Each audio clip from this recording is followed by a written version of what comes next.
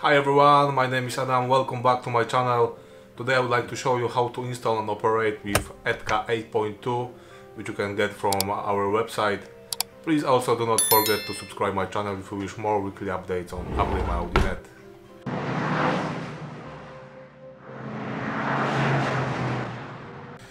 Right guys, so first of all you need to download all Etka files directly onto your computer. Then we need to unpack the first file. This is the big multiple parts archive, and we need to unpack only the first one. If you are the Mac user, you will need to download the external application because the archive is on the 7-zip type. So from the App Store you need to get the Unarchiver, which will work fine with 7-zip. If you are the Linux or the Windows user, you will need to download the 7-zip org application and install it. And then you just need to click on the right mouse, open with on Mac the Unarchiver, on the Windows there will be the 7-zip option.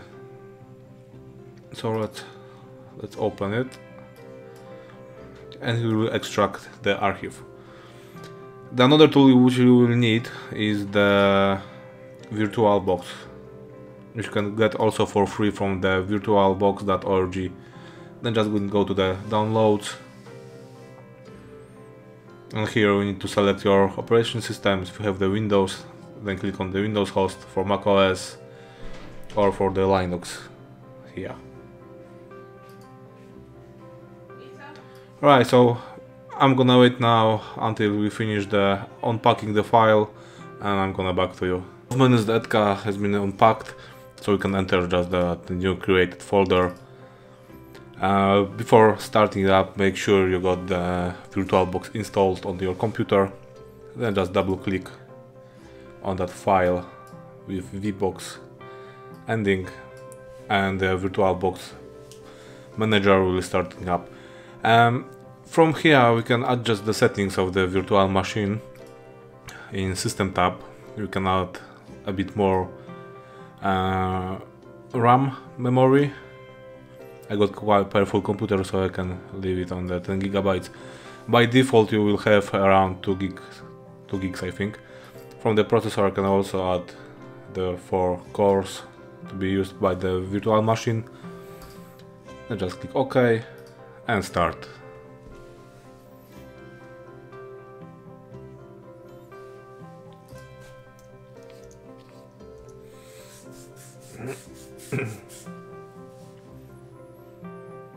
The whole procedure looks the same on macOS, Windows or Linux. There is no actually any differences. Alright, so the system has just started up. To enter the Etka, just need to simply click onto the Etka icon.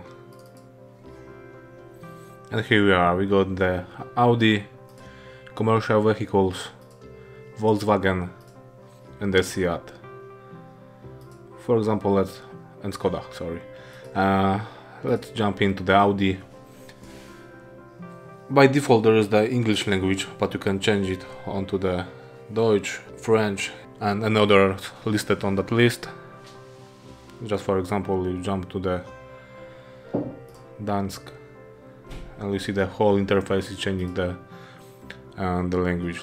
Right, let's back to the English.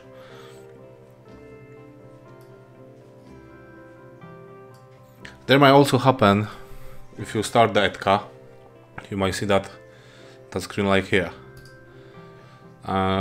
Just click onto the OK. Now there is also the update available, but we are not gonna do it right now. To get rid of that expire window, go to the Etka expire extender, check the Etka, and click onto the each option. And then the expire time will be extended. You can also perform the online update for Etka. You just need to go to the Etka online updater, click onto the check and start online updater. It will download the all newest data. And then by running the Etka, the update screen should prompt. And if you wish to upgrade, just click onto the yes and we perform the update. Alright, I hope that video will help you to start your Etka on your computers. If you wish more weekly updates on Upgrade My Audi.net, please do not forget to subscribe. And see you in the next movie.